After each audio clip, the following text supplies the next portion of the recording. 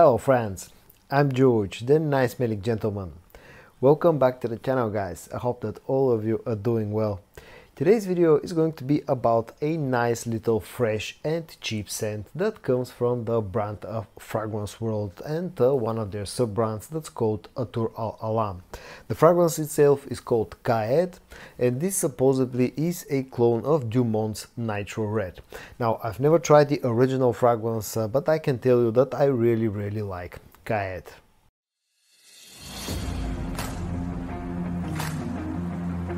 Qa'ed from Athoor Al Alam comes packaged in this dark blue colored box that has a sort of a velvety finish. There's some golden accents on the front. You got the name of the fragrance, the concentration, which is EDP. The bottle size is 100 milliliters. On the top and on the back you get some additional Athoor Al Alam branding, also a sticker of authenticity, and somewhere on the bottom there's a production date as well, which says June of 2023. It's a sort of a simple packaging, and once you take out the bottle, this is how the bottle looks. It has a sort of an okayish design, let's call it that. The cap is plastic. It's not really a snug fit, quite loose actually, so I would advise you not to pick up the bottle through the cap. The bottle itself has a nice heft, although the packaging is pretty simplistic, but keep in mind that this is a very cheap fragrance. The note breakdown of Qa'ed from Athoor Al Alam has the following notes. The top notes are bergamot, apple and lavender. The middle notes are watermelon, barley air and cedar oud, and the base notes are amber, sandalwood and patchouli.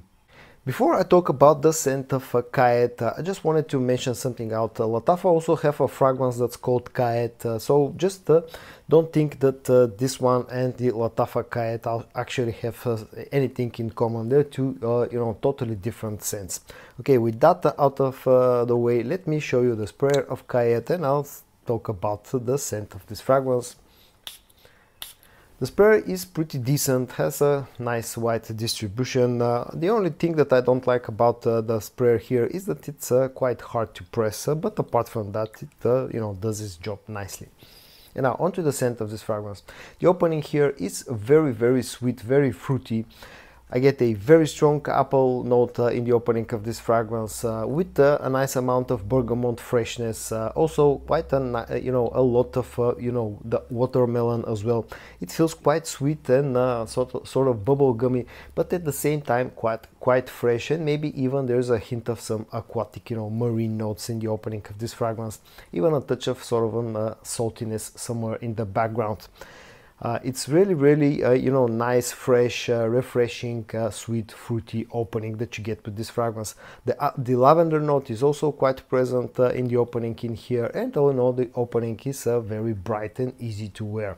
Once this fragrance goes into the dry down, you completely lose the freshness from the bergamot. You completely lose that sort of salty aquatic notes that you get in the opening. The dry down is about the sweet mix of the fruity notes, the apple, the watermelon, and also quite a lot of woodsy notes, the sandalwood and the cedar oud that you get out of this fragrance. There's also one additional note that I pick up on the dry down, like a hint of that, and that's the note of musk. It's not a very musky fragrance, but definitely there's a bit of musk somewhere in the background, and also a patchouli note that just adds a little bit of a sort of adds to the body of this fragrance on the dry down. All in all, this is very nice to wear, very bright, very refreshing, very sweet and fruity, very light type of scent that's great for the upcoming summer. When it comes to how close this is to the fragrance that it's cloning, as I said in the opening of the video, this is supposedly a clone of Dumont's Nitro Red. I've never tried the original fragrance, so I cannot tell you how close this is to the original scent, but I can also compare it with some other fragrances that, at least to my nose, this smells close to. And those other fragrances are Paco Rabanne's Invictus Aqua, Rassasi Hawas, and also like a touch of something like Club de Nuit Milestone, because of the amount of watermelon sweetness that you get out of this fragrance, and this even sort of remotely reminds me a little bit of something like Jean Paul Gaultier's Ultramar, because of the amount of fruity sweetness that comes almost across like a bubble gummy, especially in the opening.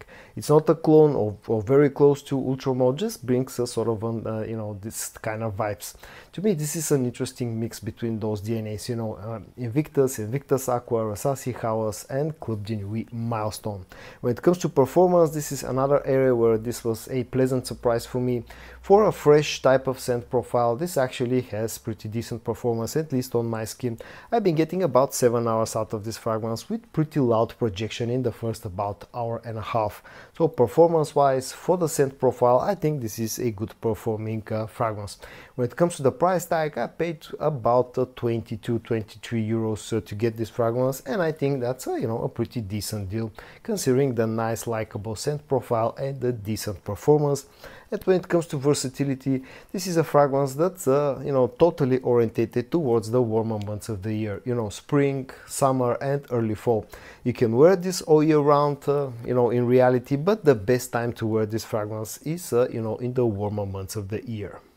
And so onto my final thoughts about Qa'ed from Athoor Al Alam / Fragrance World. This fragrance, I didn't know what to expect when I ordered this fragrance. It was pretty much a blind buy, and I ended up being very pleasantly surprised. It's a very nice, very fruity, sweet, slightly aquatic, and slightly woody scent that's fantastic for the upcoming summer. It works absolutely fantastic in the warmer months of the year.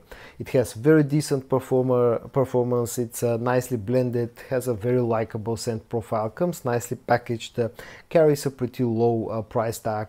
This turned out to be a very, very pleasant surprise. So if you're looking for something cheap to daily drive, throughout the warmer months of the year, throughout the summer, then you can check out Qa'ed. Just keep in mind that you need to like sweet fragrances, fruity sweet fragrances, in order to like Qa'ed. But if you like those type of scents, then Qa'ed is a very good choice. And just keep one other thing in mind. If you already own fragrances like Rassasié Hawas, like Lattafa's Hayati Black or Lattafa's Najdia, then Qa'ed feels kind of redundant in my opinion, unless you really like those fruity sweet summertime scents. If you enjoy them, then this is not redundant. But if you're not a huge fan or already have Hawas or any of those two Lattafa fragrances in your collection, then I would say that this feels kind of redundant. Just keep that in mind. This fragrance gets a big like from me because I've been really enjoying Qa'ed from Athoor Al Alam. So guys, in today's video I showed you a very nice cheap little Freshie from Fragrance World, and there's a brand called Athoor Al Alam that's called Qa'ed. I hope that you found this video interesting. If you did, give it a like, and I also hope that you're going to join me in the next one. And until then, stay safe and bye bye.